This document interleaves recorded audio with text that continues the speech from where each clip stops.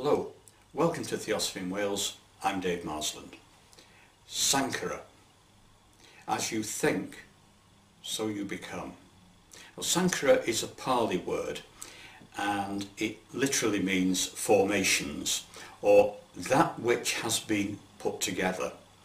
Now, in Theosophy, it usually refers to mental outlook in terms of thinking, perceiving and feeling. It's one of the 12 nidanas, and these are the underlying phenomena of human experience. Now, Sankhara, the aim really is intended personal conditioning, or being master in your own house when it comes to who you are. Now, the French sociologist Émile Durkheim, 1858 to 1917, said that as a result of the coercive power of society, you grow up as a product of your own society, and there's not much you can do about it.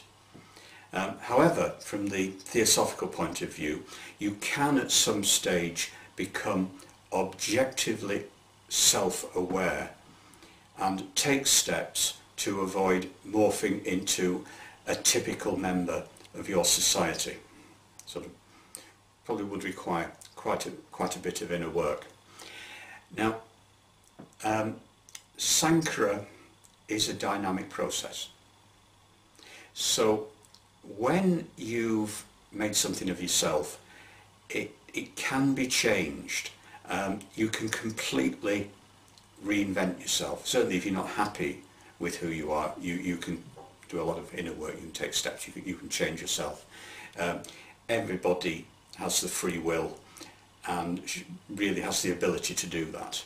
The important thing is that you take executive decisions about what you think, how you think, and you control and focus on this.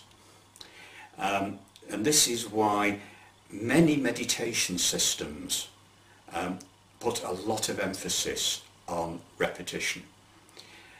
And finally, what you make of yourself and the effort made to do this will bring benefits in future lives.